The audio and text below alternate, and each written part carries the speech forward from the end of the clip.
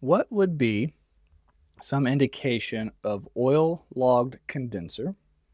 Would oil pressure level slash differential be low?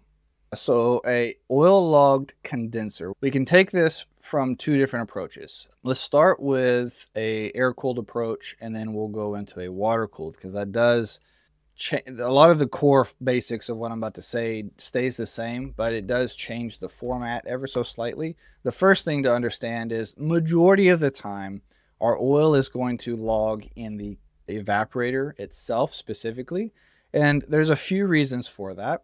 One, the oil is getting, like, it's being carried through the discharge line.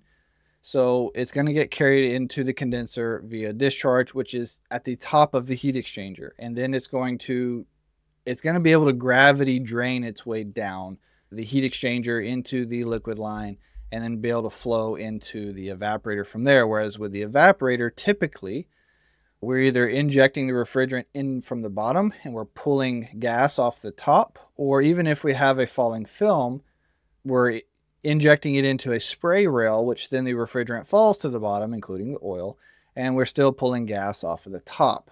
You've experienced how difficult quality chiller training is to get. I've spent over a decade working as a chiller tech on everything from air-cooled scrolls to large-scale centrifugals in manufacturing facilities. I'm tired of seeing how hard it is to get quality training and support. So I built the resource that I always wanted. I'm offering the help you're looking for, and we can get started today for free.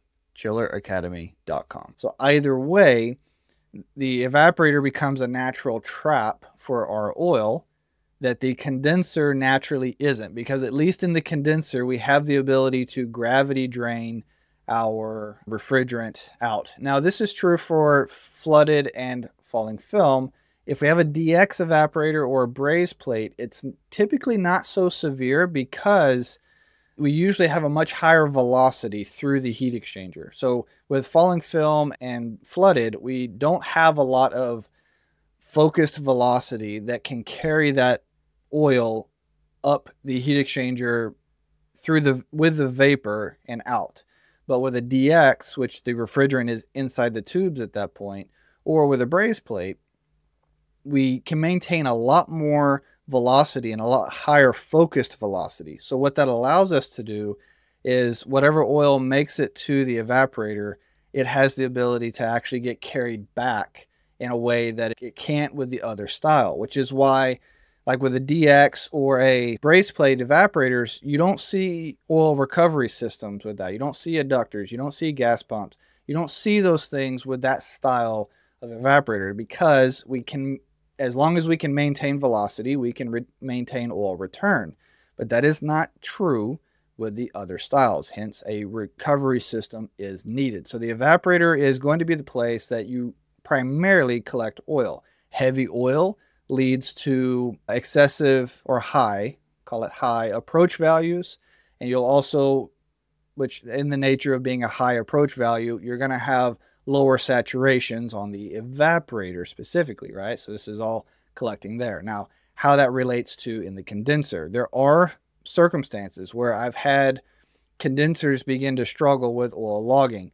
Usually I've found that it's when there's a high oil charge, there's just too much oil in the system, or we're not maintaining a high enough head pressure to maintain velocity through the condenser side of it. This is true for air-cooled and water-cooled, but especially on the air-cooled side most of all.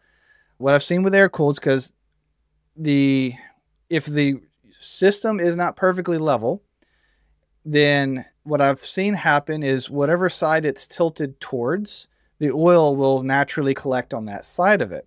And especially in, say, a low ambient condition or something of that nature, when our condenser coils are cold, our condenser saturation is very low. If we don't get that condenser saturation up and we have a lower saturation, which is going to inevitably reduce how much velocity we have through that heat exchanger, we're not going to be able to push those little pockets of oil that stack up in the condenser properly. What that will eventually do is, if that were to happen, that will lead to a higher head pressures. Now, that is kind of a self-correcting effect though on an air-cooled machine, because if the reason we're struggling with velocity in the first place is because of cold condensers, then less heat exchange is going to heat up our condensers and it's going to push its way through, and eventually you may hit this tipping point. What it will do though is it'll be far less efficient. Okay. Now there are scenarios where if you have a really unloaded machine, so that compressors are heavily unloaded, that can lower the velocity through the system enough to cause a similar problem. But most of the time I find it's actually due to the saturation and the pressure and just the force of the flow going through there, which the pressures have a huge part to play in that. That would be the air-cooled side. And on the water-cooled side, again, if we have excessive oil charge in the system, then I see it gets mixed in with the discharge a lot heavier. The oil separators will struggle if it has any. This can happen with centrifugals as well, but be probably more of a water-cooled screw issue. Either way, the oil separators can't process enough of that oil out.